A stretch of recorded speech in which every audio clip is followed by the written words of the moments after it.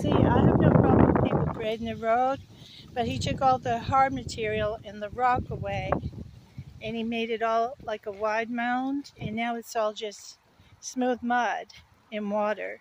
When he took all this hard material, he actually destroyed things instead of making them better. For going in your car, it should have some, all this is gravel. He took gravel off the road that didn't need to come off the road before snow comes the rest of winter. That's not right. It's not right to do it like that. He narrowed the road. Cozy, come on. And that's not right to do it that wide. It's about 2 feet wide, messy.